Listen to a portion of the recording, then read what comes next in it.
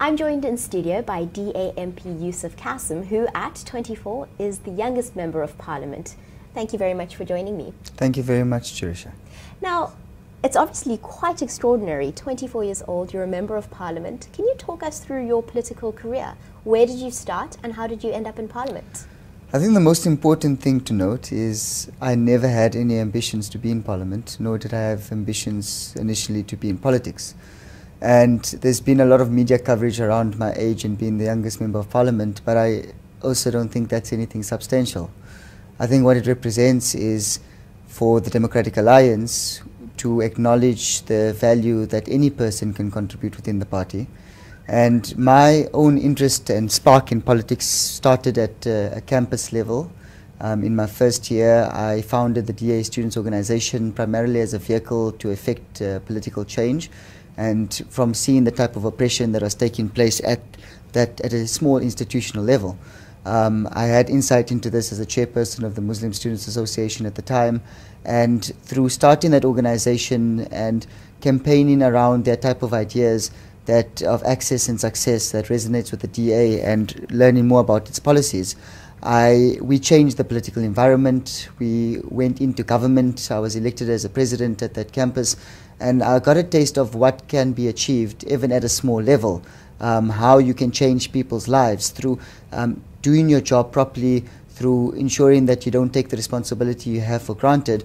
And it's what's brought me to where I am today. I've from there availed myself wherever I can, where I can serve, where I think my skills can best be used and my sacrifices can best be used. I've done that through availing myself to be elected as the DA Youth National Chairperson.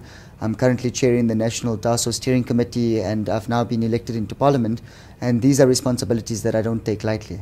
Now, last year there were reports that you had to file an assault charge against members of SASCO. Can you speak to us about this, and do incidents like this ever just make you lose your fervour for the job? No, quite the opposite. In fact, it inspires me to go further. You know, when I started in politics for a year and a half, the SASCO governed SRC, and they obviously aligned with the ANC.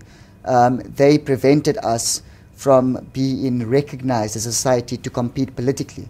It's very ironic that an organization aligned to an organization that was at the forefront of the liberation struggle to bring political freedoms was shutting down political space and contestation. But that's what has happened. You know, the fear of contestation, the fear to be opposed has led to these type of things. So it's happened when I started at NMMU. It happened when I've been at the Walter Sisulu University, for example, on a number of occasions where we prevented from even entering the campus. It happened at Teflop campus at the University of Limpopo in Mankweng, and I think that's the incident you're referring to, where we were beaten up with chairs.